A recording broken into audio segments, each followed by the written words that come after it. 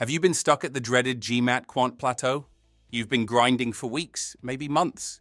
You've done the drills, watched the videos, even made peace with probability and combinatorics. And yet, Q78, Q79, maybe on a good day Q80. Sound familiar? Well, you're not alone.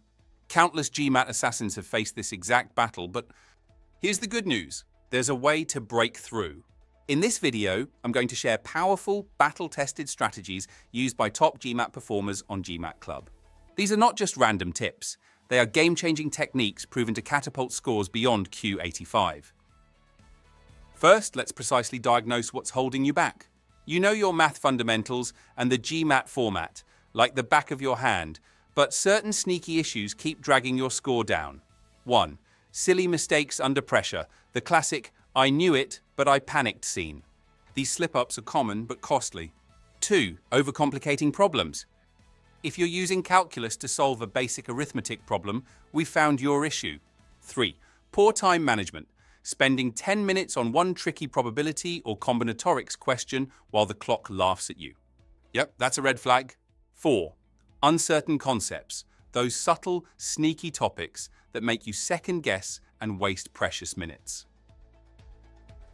Now let's talk about what not to do. These are the classic traps most students fall into at this stage.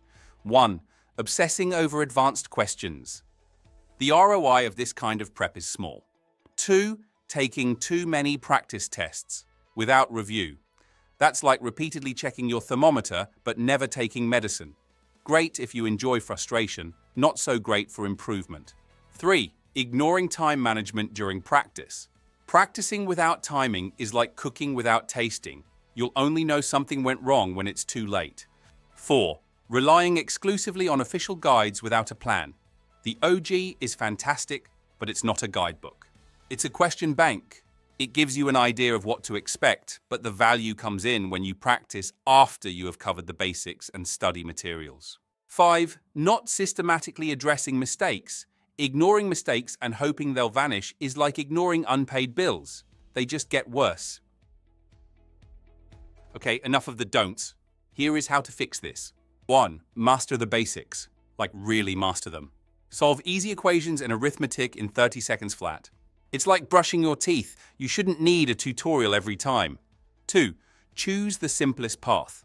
Most GMAT questions have straightforward methods. Simpler is always smarter. Know multiple ways to solve questions efficiently. 3. Target your weaknesses with specialized concept-focused practice. Use GMAT Club question bank to filter questions by tags and difficulty. Treat your prep like a sniper mission, not like spray and pray. 4. Maintain an error log. Log your mistakes diligently.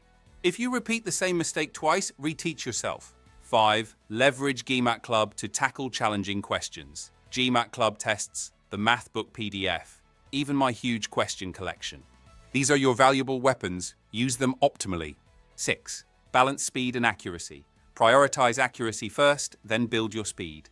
Here's how you do it practically. Tackle the last 50 OG questions, 10 at a time, until you consistently hit 9 out of 10.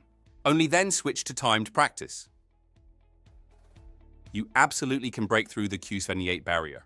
Don't let a temporary plateau define your GMAT journey. Stick to these strategies and you won't just beat your score plateau, you'll absolutely dominate the GMAT Quant section. Visit gmatclub.com for more powerful strategies like these and join thousands of successful test takers.